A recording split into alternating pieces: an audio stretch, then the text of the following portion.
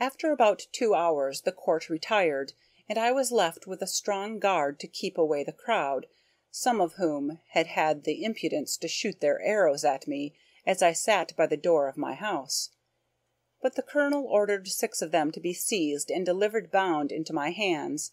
I put 5 of them into my coat pocket, and as to the 6th, I made a face as if I would eat him alive.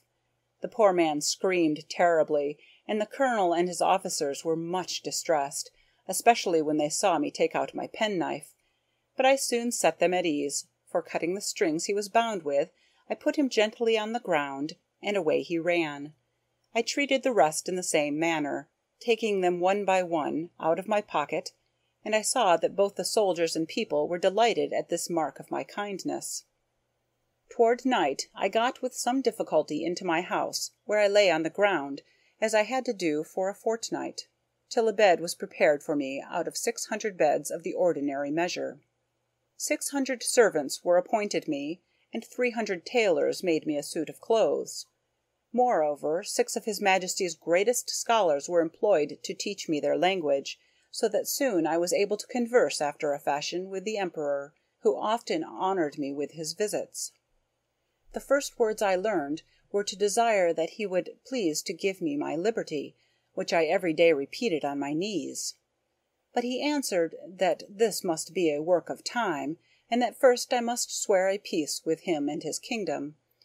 He told me also that by the laws of the nation I must be searched by 2 of his officers, and that, as this could not be done without my help, he trusted them in my hands, and whatever they took from me should be returned when I left the country. I took up the 2 officers and put them into my coat pockets.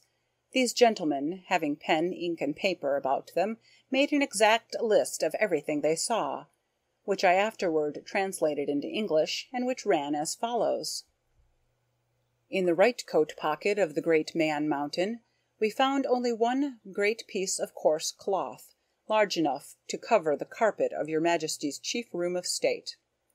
In the left pocket we saw a huge silver chest, with a silver cover, which we could not lift.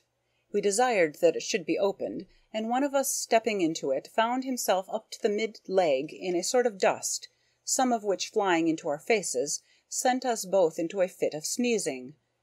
In his right waistcoat pocket we found a number of white thin substances, folded one over another, about the size of 3 men, tied with a strong cable, and marked with black figures, which we humbly conceived to be writings.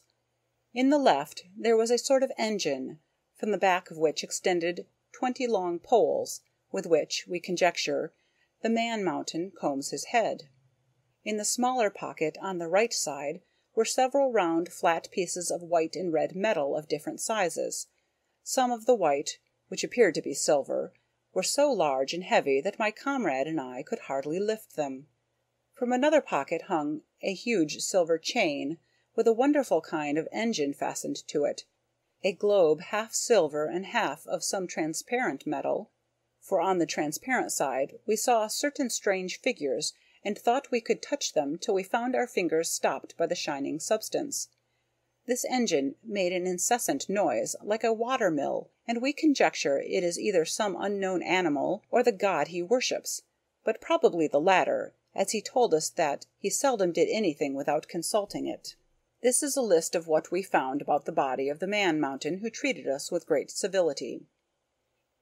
I had one private pocket, which escaped their search, containing a pair of spectacles and a small spy-glass, which, being of no consequence to the Emperor, I did not think myself bound in honor to discover.